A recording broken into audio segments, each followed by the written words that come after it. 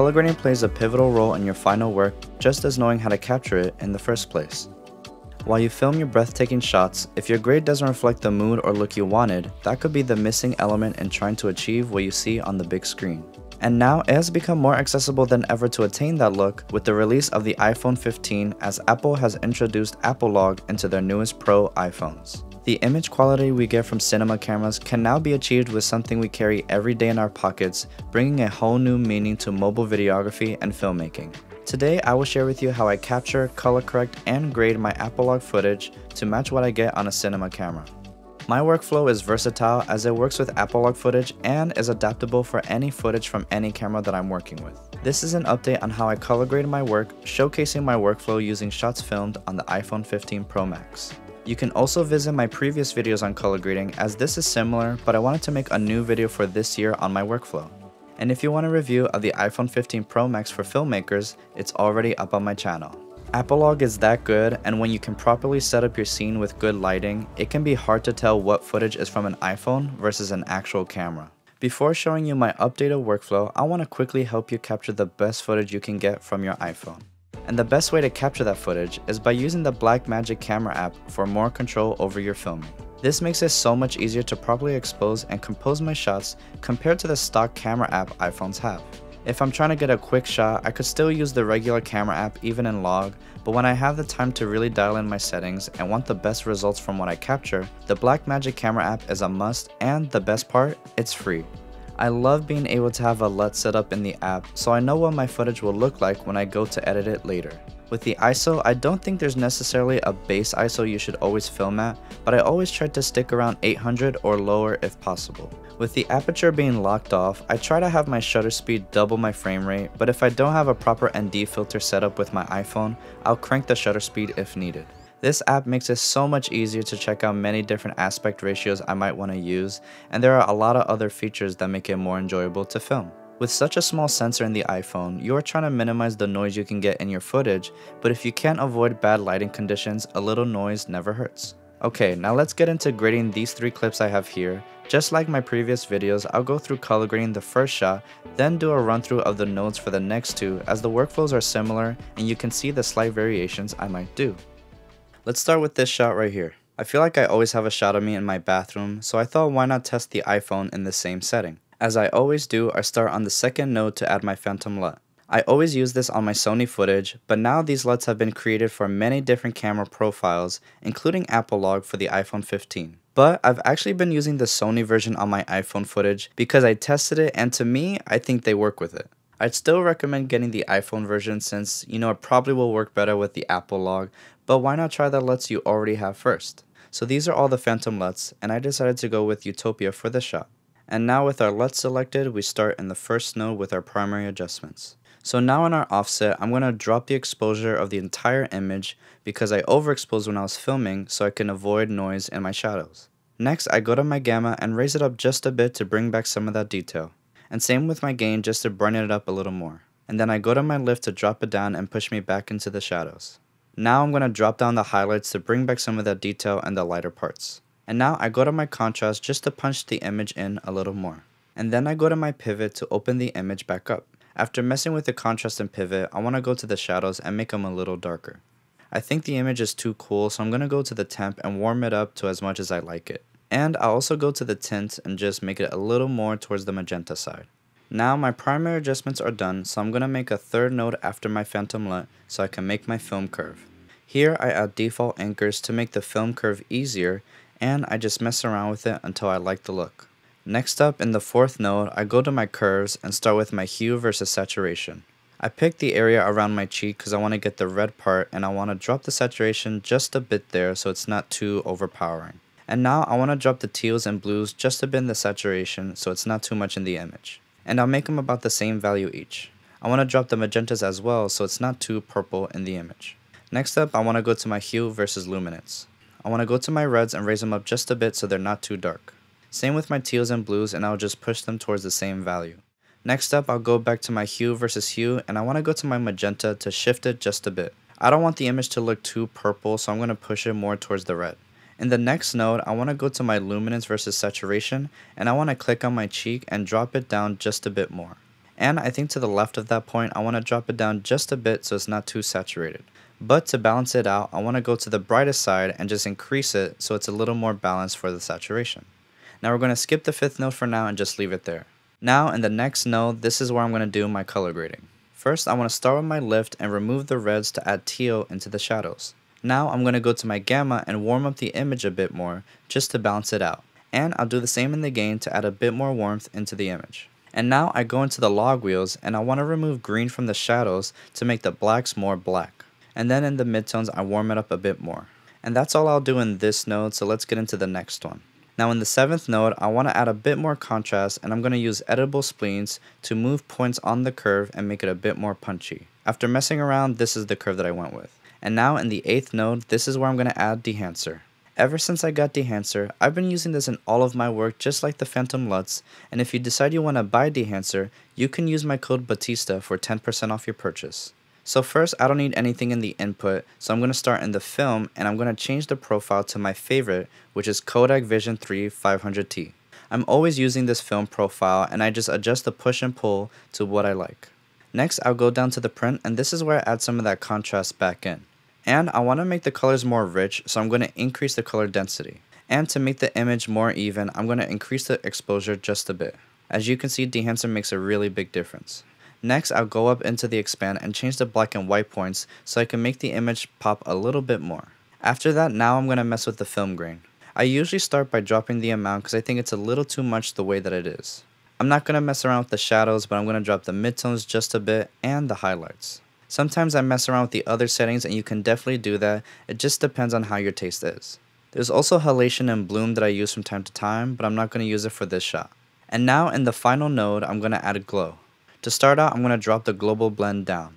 And now I want to change the composite type from add to soft light. I want to increase the exposure of the gamma just a bit, and now I want to mess around with the shine threshold just to brighten up the image and make it pop a little more.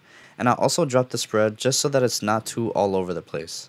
Now I'm going to go back to the 5th node and make some final adjustments to the image. I want to use a window just to make the image on the bottom a little warmer and darker. So after setting up the window, I'm going to drop the gamma down just a bit. And I think I'm going to make the color boost a little stronger to add a little color back in the bottom. And I think the top image is a little more cooler, so I want to add a bit more warmth to the bottom to make a contrast throughout the image. And that's pretty much it for this shot. I think it turned out really well, but I also have another method that I want to show you with this clip in case you want to do less work.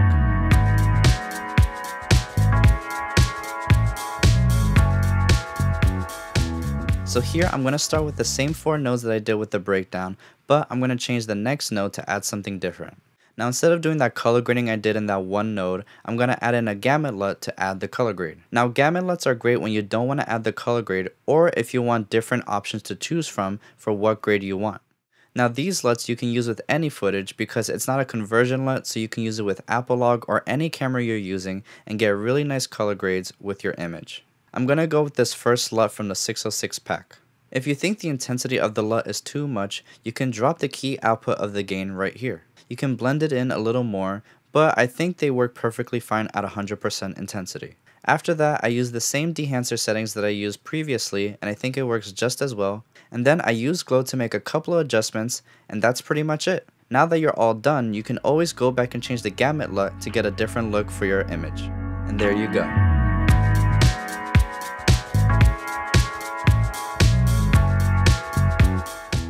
Now, before I get into the next 2 breakdowns, if you want to invest more in your color grading techniques, or there are other creative skills you want to learn or improve at, let me introduce you to the sponsor of today's video, Skillshare. Skillshare is the biggest online learning community for creatives with thousands of classes led by industry pros. With a wide range of topics from filmmaking, design, illustration, and even improving your lifestyle and productivity, Skillshare has the classes you need to start or improve your skills to take your career to the next level, so why not start today? I used Skillshare when I first started my career to improve my abilities faster, but at the time I really didn't know where to start. But now with Learning Paths, they made it easier than ever to go from beginner to pro in no time. Learning Paths are classes that are handpicked to be taken in the order given, so they build on one another to strengthen what you learn so you get better faster. They are not only available for beginners, but also for those of you who are already more advanced. Here's a great learning path from Marcel for those of you starting in video editing and color grading. And you can also search for other classes that dive deeper and focus on color grading or other aspects you want to boost. Right now, I've been going through Allie's learning path to improve my productivity so I can get more work done and stress about it less. If you want to join me and this amazing community, the first 500 people to use my link in the description will receive a 1-month free trial of Skillshare. You have to go check it out, and thank you to Skillshare for sponsoring this video. So now with this next clip, I'm going to run down the nodes that I used to color correct and grade this shot. I think this shot is absolutely incredible, and I think it's going to show the power of Apolog. So to start out, I'm going to use the phantom LUT in this node, and here I'm going to use tungsten. As you can see with the tungsten LUT, it was very overexposed, but in the primary adjustments, I'm able to fix that and get the colors right back. You first start by dropping the offset to get a balanced image, and then you can mess around with the gamma, gain, and the lift. And I want to show you here with the highlights, when it was at 0, it's very bright, but dropping it all the way back down to 100, that brought back a lot of details. I also dropped the shadows a bit, and I wanted to boost the colors a bit more. I then added contrast and opened up the image with a pivot, and here I wanted to use the mid detail and drop it a bit so it's not too sharp. In the next node after the phantom LUT, this is where I added my film curve. And as you can see, it doesn't do a little too much, but you see it a bit in the shadows. In the node after, this is where I did my color grading, and I started with the lift dropping the reds, added a bit more warmth into the gamma, and a little bit more warmth too into the gain. I went into my log wheels in the same node and dropped the greens into the shadows to make the blacks black. And I also warmed up the midtones and highlights a bit. In the node after, I used editable spleens to make it a bit more punchy with the curves. And here in the next node is where I went and used Dehancer. Of course, for my film profile, I used Kodak 500T. I skipped the next 3 options and went down to the print.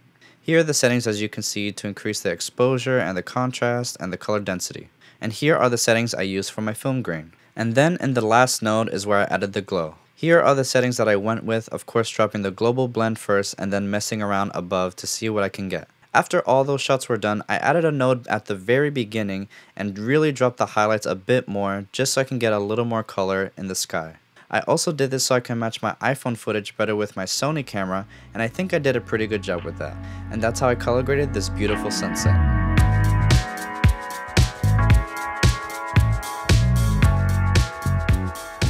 Now here's the last shot I want to break down, and I think I got a beautiful shot of the cherry blossoms here in New York City. In the second node, I started out with the phantom LUT and I used Utopia again, just like the first shot. I went back into the previous node and did my primary adjustments, dropping down the overall exposure and just messing around with the gamma, gain, and lift to how I liked it. I also dropped the highlights, increased the shadows, and the color boost I wanted to lower it just a bit.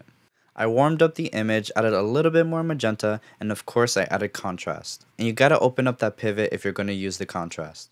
In the third node, of course, this is where I did my film curve. It didn't make much of a difference here, but I just used it from another shot I had. In the fourth node, this is where I did my color grading, and it's the same process with the lift dropping the reds, warming it up in the gamma, and just a little bit in the gain too. I go to my log wheels and I decrease the greens to make the blacks black, warm it up in the midtones, and that's it for the color grading. In the fifth node, I did the editable spleens with the curves, and I made it punch just a little bit more to really get that nice white from the cherry blossoms. After that, I added Dehancer, and these are the settings that I went with. Always using Kodak 500T, using the black and white points to open up the image, and changing up the print so I can add contrast, exposure, and the color density as well. And here's the film grain that I used, dropping the amount and switching up the shadows, midtones, and highlights. In the final node, I use glow, and these are the settings that I went with, changing the global blend, soft light, adding up gamma, and, shine threshold, and the spread. And that's pretty much it for this shot, but I have one more bonus look after this.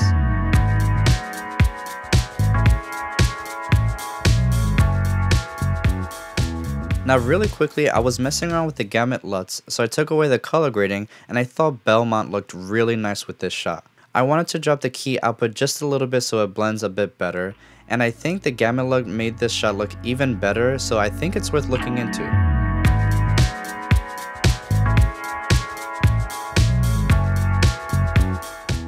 And that is it for this video. If you enjoyed this updated color grading guide on using Apolog footage for color grading like the movies, make sure to leave a like, comment down below, and subscribe if you're new to the channel.